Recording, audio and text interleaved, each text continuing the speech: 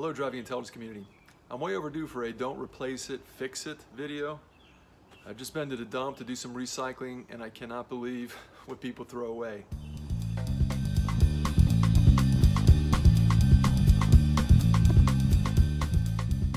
This shop stool was in the trash, a little dirty.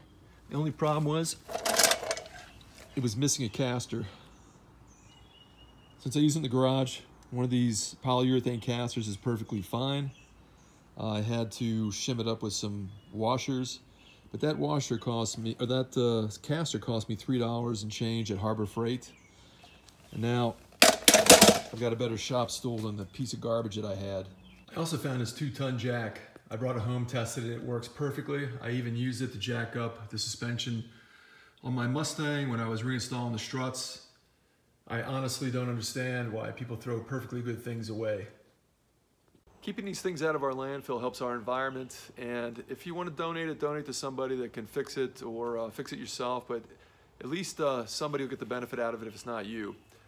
Thanks for watching. Please give me that thumbs up. Please subscribe, and I look forward to seeing you on the next installment of Driving Intelligence.